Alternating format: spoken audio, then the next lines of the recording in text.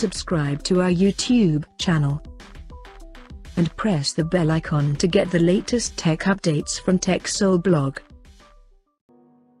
Huawei has launched the new version of the earlier launched Huawei Enjoy 20e smartphone in China with similar design but slightly different specifications.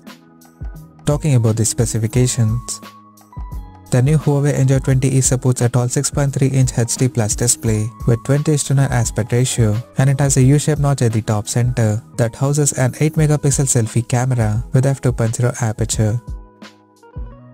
The rear panel of the phone features a vertically aligned dual camera setup at the top left corner, including LED flash.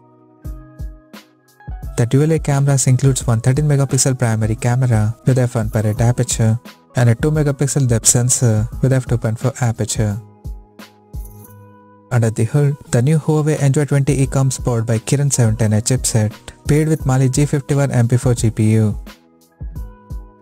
The smartphone packs with 6GB of RAM and 128GB of internal storage that is expandable up to 512GB via dedicated microSD card slot.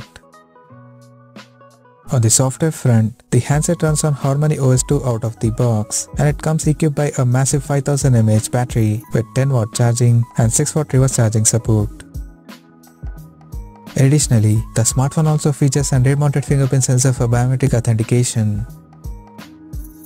The connectivity option on the phone includes dual SIM 4G, Wi-Fi, Bluetooth 5.0, GPS, 3.5mm headphone jack, and a micro USB charging port.